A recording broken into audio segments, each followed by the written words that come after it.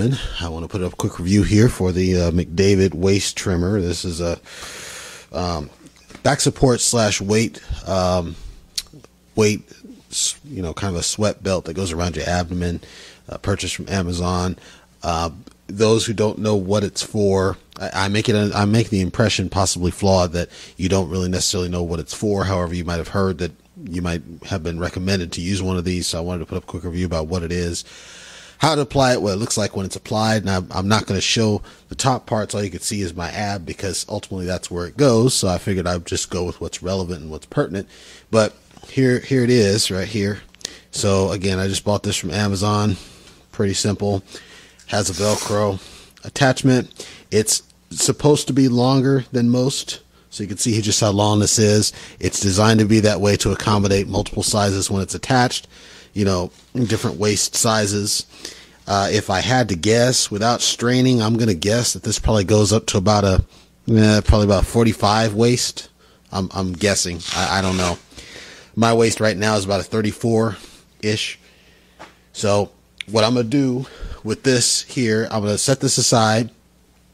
There's a reason, there's a logic behind this, but I'm gonna set this aside right now. I'm gonna get it here in a second. I'm gonna show you the before of it, and then I'm gonna show you the after of it, because the whole purpose of one of these, when you apply it, A is for back support, B is if you're working out and you want to add additional sweating to your midsection area to help with weight loss and help with, you might have water retention in the area where you want to try to help with some of the dispersion of the water through sweat as you work out.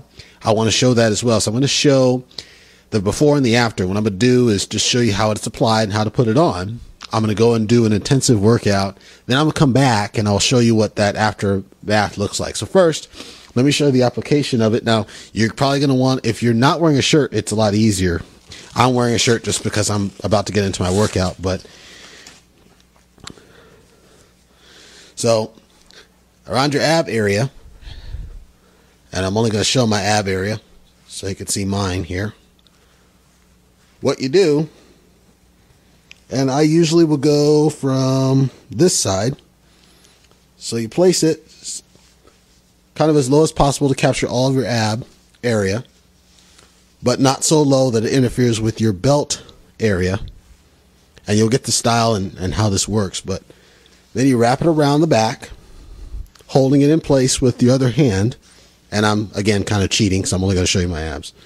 But wrap it around, and then once you get it all the way around, then you stretch it just a little bit. Just a little bit, because it's supposed to fit tight. It's supposed to fit firm and tight around your waist area. It's not supposed to be loose. Pull it across, and then pull the Velcro piece. Pat it in place. Basically, I should see the logo.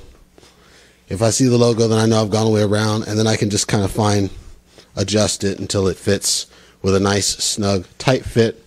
Again, taking great caution not to go too high, because obviously that doesn't do you any good, and then not too low, because you don't want to interfere with your belt, because that'll affect you bending over and whatnot. And then what you should be left with, of course, is a nice, snug fit around your ab area. So you see that? So now, it fits nice and neatly underneath my clothes. Nice, tight fit. Very nice. I wouldn't say it's comfortable enough to wear in public for extended periods, but you could. You will sweat, I guarantee you. What I'm going to do is I'm going to go and actually do an intense workout, come back and then show you just how much sweating occurs, because that's one reason you might buy one of these. So I'll be right back.